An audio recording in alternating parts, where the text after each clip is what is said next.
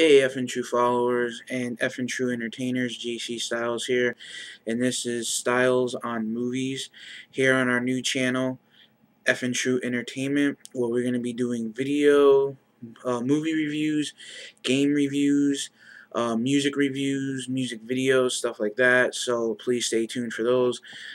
But this is my Scream 4 movie review, and I have to say, Wes Craven. Uh, Kevin Williamson, the Weinsteins really outdid themselves. I mean, at first going into this movie, I was like, it's going to be a shitty fourth movie. I mean, really, I had a feeling it was going to kind of like be like, kind of like the ending to the original trilogy where we're going to see like Gail and uh, Dewey and Sydney meet their final end. Uh, I thought that they were going to introduce a new cast, which they did, but I didn't think that. But I don't want to try to give out too much information. I really enjoyed this movie, so I'm just going to give you a brief rundown on how the plot played out. I'm not really going to give you any of the news on who the killer was or anything like this. Um, basically, Scream 4 is the fourth installment of the Scream series. It was originally not going to happen because they weren't going to do it if they couldn't get Nev Campbell. Originally, they were just going to have Dewey, or they were going to have David Arquette just do the movie. And then it turned out that they were able to get Nev Campbell, and they were able to get Courtney Cox to come back and reprise their roles as Sydney and Gale Weathers.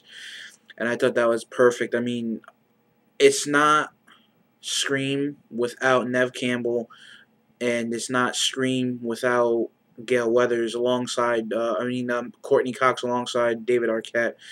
Also, I'm kind of upset that they killed uh, Randy in Scream 2. He was the movie buff in the movie. He played the movie buff, which was kind of upsetting. I kind of would have loved to have seen him continue into the fourth movie. I didn't really like that at all. But basically the plot takes place 15 years after the 15-year anniversary after the murders by Billy Loomis and Stu Macher. Uh, basically, the killer comes back because Sydney comes back to Woodsboro to basically promote her book. We see the book was called Out of the Shadows. It's basically a book based on her experiences dealing with the traumatic incidents that she had faced within the last three movies over the last couple of years.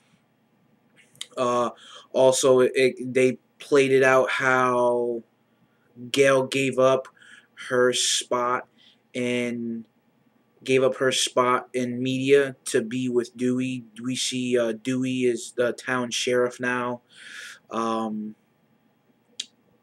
it was all basically the same elements of the original series. They just revamped it. I mean, they went web with this. The killer became smarter. The real good side about this movie that I actually enjoyed was they didn't use some little voiceover type bullcrap. This time they actually, the way that they did the movie, they actually used a real life person to do the voice of Ghostface, which how they what they call the Scream mask.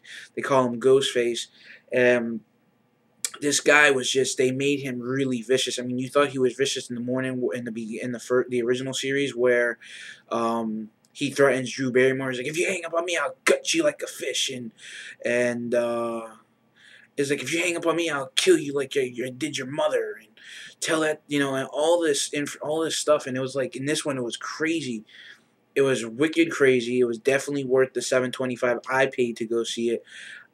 If you guys are, even if you're not a fan of the Scream movies, but you're a fan of like David Arquette or Courtney Cox or Nev Campbell, or you just like Wes Craven, or you're a big fan of like the Weinsteins, go check it out. I mean, the movie was done very good. Um, it got you really thinking because they kind of like half through, like you get into the movie, and it's almost like the same thing. Um, where you kind of see the same elements that was going on with Sydney in the first movie. You kind of see it progressing with her cousin, the boyfriend sneaking through the bedroom window at night, the boyfriend being strange and mysterious. But that's not the case. I'm not trying to give away any information. I'm not giving you out the ending or spoilers or anything like that. I would say, guys, go check this movie out. It's definitely worth it. The killer, the way that they did this, all the killings were put on camera, like caught on webcam, and they uploaded it to the net. They were trying to redirect Stab, and the way that they were going with this movie, they were going to try to introduce a new leading character for the fifth one, because I think this is going to be at the beginning of a new series. I think they're going to try to bleed out the original characters like Dewey and Gale and Sydney. So, guys, I hope you enjoyed this movie review, our first one. Definitely enjoyed this movie. I was at the edge of my seat through the entire movie. I didn't see the 180 that came at the end. I wasn't expecting that. With like a lot of Wes Craven movies, you don't really expect it.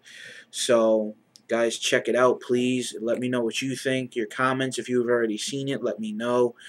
And this is JC Styles signing off.